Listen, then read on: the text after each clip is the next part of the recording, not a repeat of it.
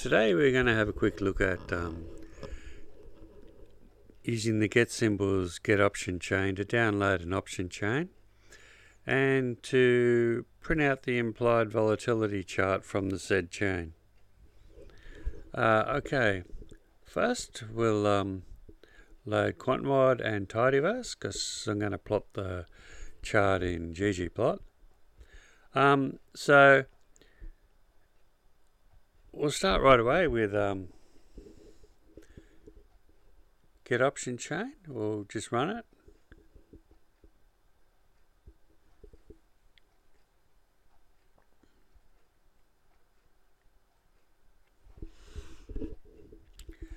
As you can see, it's very similar to get symbols in quantmod. You put the name of the symbol in quotes, and that is the expiration date of the chain you want. If you leave that out, it will get every expiration. And for things like IWM and SPY, which are ETFs, you'll get hundreds, probably 2 to 300. We don't want that. I mean, even for this one, I think there's 60 or 90. Just one quote itself. Anyway, we can look at the resulting output. That is the call strikes.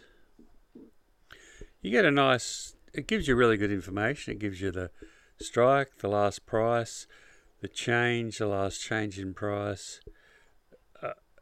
Today I'm doing this on a Monday. The market hasn't opened yet. I'm in Australia. The market won't open for a while yet. The ask and the volume, that's the volume at the last trade. The open interest, the last trade,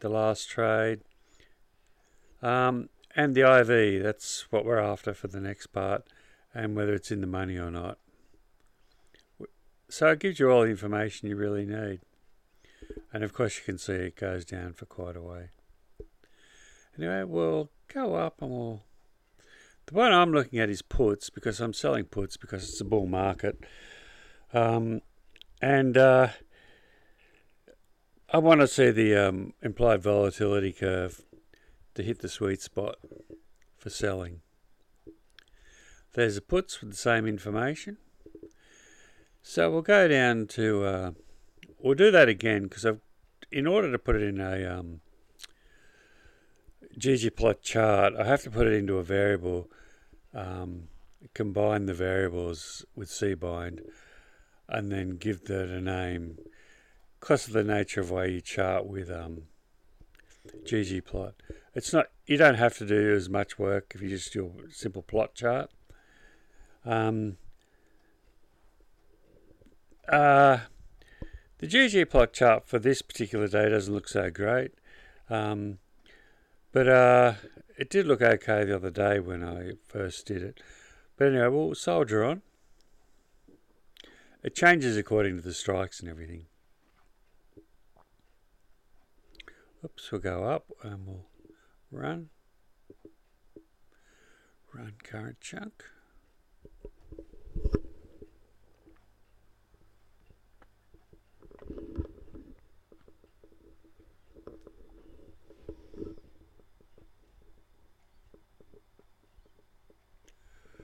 Yep, it's run. There's no output from that, so we'll move down. Next we convert to Tibble.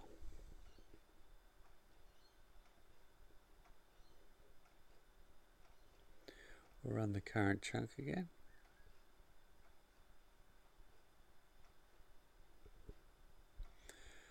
Oops, convert to Tibble. Oh, we've come down to the plot.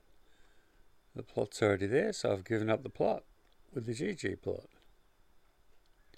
And we'll run selected lines on selected chunk. And we get the plot. You can see there's a lowest line fitted through. And yeah, it's a typical smirk or smile, half of it. Because the in the money options, the way in the money options have smoothed out to be just a bit above zero. There's no actual turn up. We don't go that far into the future. So that's a smile. I'm about, I think, somewhere around here. around the 25 mark, I think. No, maybe. Yeah, I'm about 207, I think. 207, 208. So yeah, about in the 25% implied volatility. It's not a bad place to be. It has a delta there of about, I think,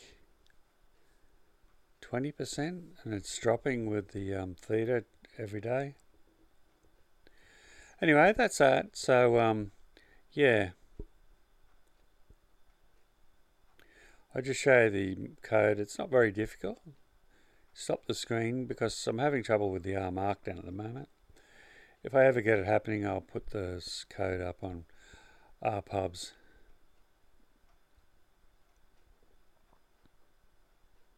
I better go down to the tibble.